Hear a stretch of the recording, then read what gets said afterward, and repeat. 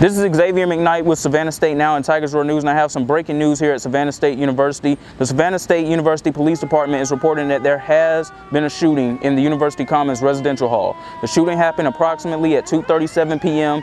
at Building 35 in the residential hall of the University Commons. There is no word on the victim and whether the victim is seriously injured. There is also no word on the suspect and whether the suspect has been taken into custody.